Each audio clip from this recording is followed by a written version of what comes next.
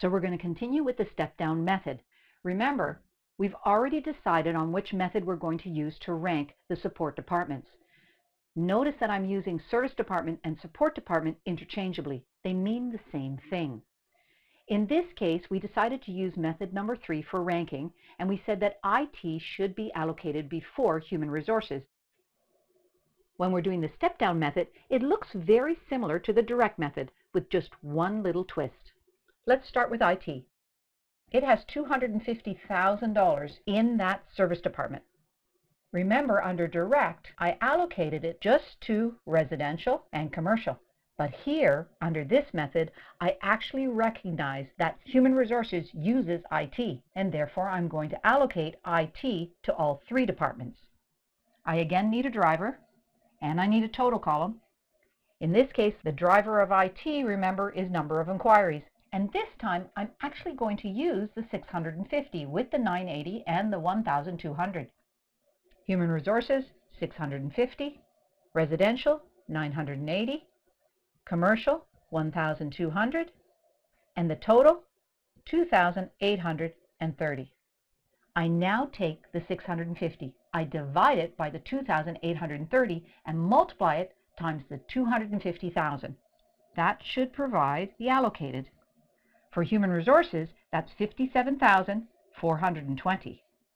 Now I take the 980, divide it by the 2,830 times the 250,000, and that equals 86,572.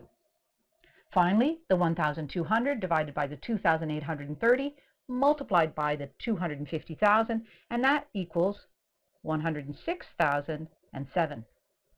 Remember, I said that we have to add these across to have a check to make sure that the total equals 250,000.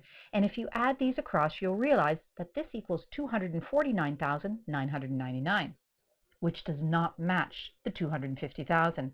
That's because the rounding here just didn't work. So what I do is I simply adjust one of the allocations.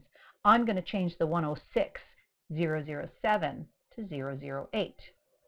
Now if I add it up, it equals 250,000, which is a match to what I had to allocate. I step down now and go to human resources. Remember that human resources is 340,000, but I've just allocated 57,420 into human resources. Therefore, I have to add that allocation into the human resource total, 57,420. This now equals a new total that I have to allocate out of human resources, 397,420. For human resources, I'm not going to allocate anything to IT. I'm stepping down, and every time I step down, I take one department off. So I'm only going to allocate to residential and commercial. I need the drivers, and I know from our chart that the drivers for human resources are the 12 and the 26. 12 for residential, 26 for commercial, and I need the total. The total is 38. I now use these to do the allocation. 12 divided by 38 multiplied by my new total of 397,420 is equal to 125,501. 26 divided by the 38 multiplied times the 397,420 is equal to 271,919. If I add these two amounts together, it's going to tell me whether the allocation is correct, and it equals the total amount in human resources. That would be 397,420.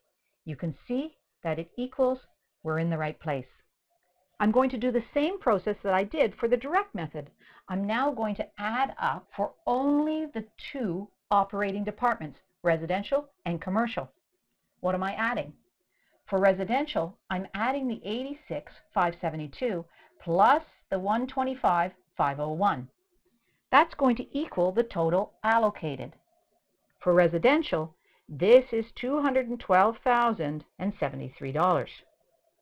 Now I'm going to do the same thing for commercial. I'm going to add the $106,008 to the $271,919. That equals 377,927. If I now add both of these together, it's going to equal 590,000. Notice that this is the total of the direct costs for human resources and information technology. Now previously, I was also able to add down. I could take this 250,000, add in this number, and it would equal the 590 when we were using the direct method. But that is not true this time. You cannot add down. You can only add across. And the addition has to equal the total of the two service departments, human resources and information technology. But I cannot add down because this number includes a duplication of this amount. In that case, all that I can do is determine the total costs. So in order to do that, I've got to add in the direct costs for both residential and commercial. We know this because it's on the chart. Here it is, residential, 670,000, commercial, 980,000. I add them in, and that will get me my total overhead costs. For residential, 882,073. For commercial, 1,357,927. If I add these two amounts together, they had better equal the total of all the direct costs from all four departments, 2,240,000. And we see it's equal to 2,240,000. Exactly what it's supposed to do. Now, what are the pros and cons of the step-down method? One of the pros is that it's fairly simple to use, although that depends on the number of service departments you have. It's fairly simple to explain to managers. Not as simple as the other method, but definitely simple enough for most managers to understand the process. This method also recognizes some of the interaction between service departments. For instance, in this example, we recognized HR's use of IT. What then are the cons? We don't recognize all of the interactions between service departments. This method requires us to rank the service departments in terms of services provided to other service departments. This can cause some differences in the allocation. In addition, the ranking can cause confusion when explaining the method to managers who, remember, have to cover these costs with their revenues.